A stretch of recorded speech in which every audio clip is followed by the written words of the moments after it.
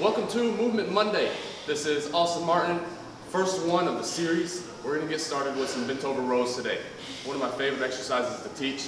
A lot of people get it wrong, but it's a really great exercise for you. It's a back movement, a little bit of biceps.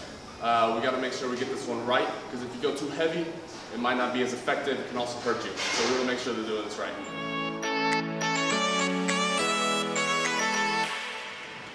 All right, step one with the barbell bent over row. It's going to be a hinge at the hips once we have this bar in our hand. We're going to hinge here.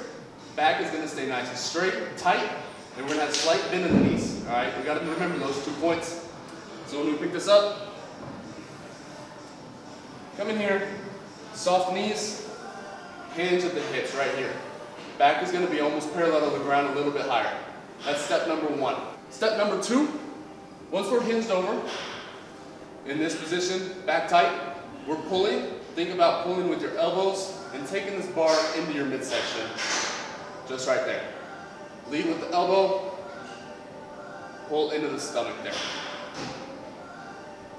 Point number three, one thing that we want to make sure we get right, when we're pulling with elbows, we also want to make sure that the shoulders come back as well. Just like that. If we pull with just the elbows and don't think about retracting the shoulders and our shoulder blades, our shoulders are going to stay here, and we're just going to pull with the elbows. We want to make sure that everything comes back together, all in one simultaneous motion. Last important note, when we do this bent over row, we want to make sure that our elbows stay in nice and tight into our body, and that they don't flare out like this. What happens here when they flare out is we start to use our shoulders instead of our back. So right here, keep the elbows in tight. Using that back, feel it working. Pulling everything together just like that.